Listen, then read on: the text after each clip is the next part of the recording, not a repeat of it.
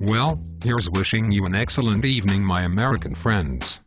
This is Garth Snodgrass Esquire coming to you live from the newsroom bachelor pad, where my love slave and personal chef Joyce Marshmallow is here and ready to entertain me all day long. Greetings, Master. Is there anything that I can do to make you happy today? Joyce, you have made me the happiest man alive.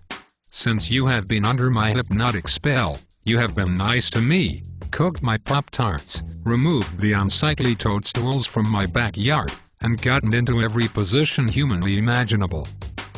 My pleasure, Master. I enjoyed our wonderful weekend of shopping for black socks and pipe tobacco. And it was so nice to be able to take you out to Arby's for roast beef and cheddar, although I must say that too much barbecue sauce makes me incontinent. I love your barbecue poop. And I'm so happy that you've let me make the changes to our show's format where we no longer actually deliver any news and we can play rap music for the entire show. Garth, you have the music in you. You make the earth move under your feet. This might just be the first broadcast in our history where neither one of us has threatened to quit. Considering the time on top of the world, and you now have the brain power of a head of cabbage.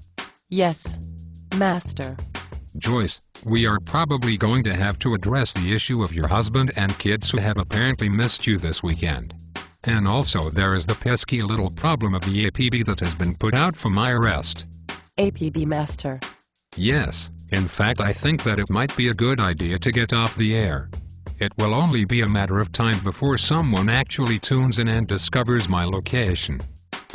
Along those lines, I quit. Good night, America.